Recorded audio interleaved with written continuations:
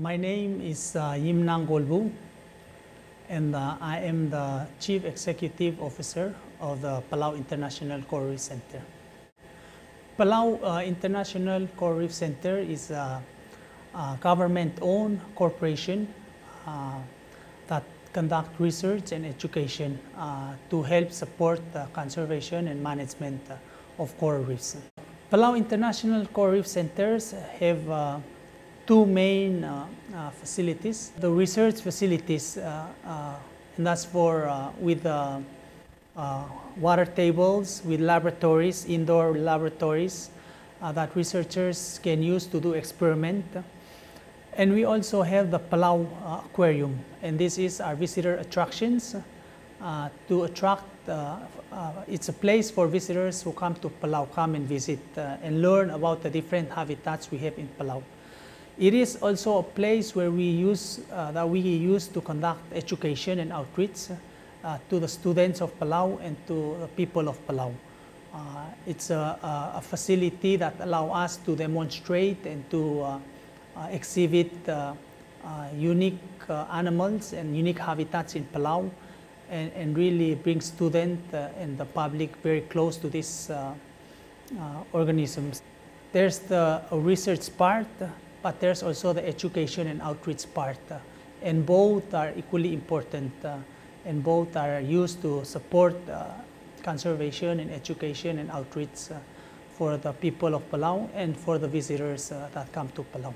My name is Patrick Tele, and I'm president of Palau Community College. I was asked by the president of Palau, the then President Kuniwo Nakamura, to work with a working group to help establish Palau International Coral Reef Center.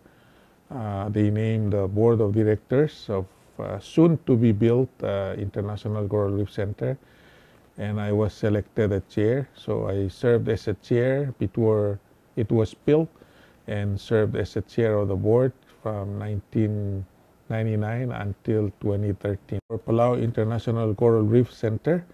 And it was supported by three governments: the governments of Palau, that's hosting the center, the government of United States as providing technical assistance, and the government of Japan that provided overseas development assistance that built the center from scratch.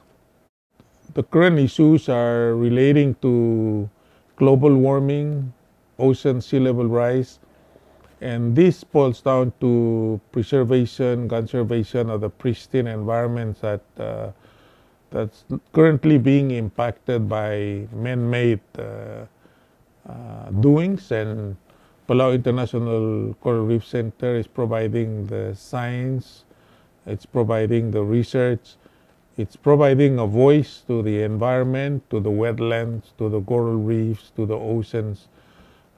This part of this global community that has no voice, the Coral Reef Center is providing that voice through the training of people, so that the people become stewards, people become interested in conserving the environment, so that people become interested in perpetuating and maintaining and passing the current state of the environment to the next generation. I think that's essentially what Palau International Coral Reef is to Palau. And whatever we've been doing in Palau and the region now have had international implications. People are finding out and learning more about Palau. If a small place like Palau can do this, can conserve its environment, conserve its coral reefs, then stronger countries, countries with more resources can certainly provide more for the maintenance of this global community. Our global community has become an island unto itself. It's just one of, it has one place in this universe, and it's one of a kind. At least for now, we know that it's one of its kind, and if collectively we do not take care of it, then we are assured of a mutual destruction. Hi, my name is Tami Esang Ramonsau Jr., President of the Republic of Palau.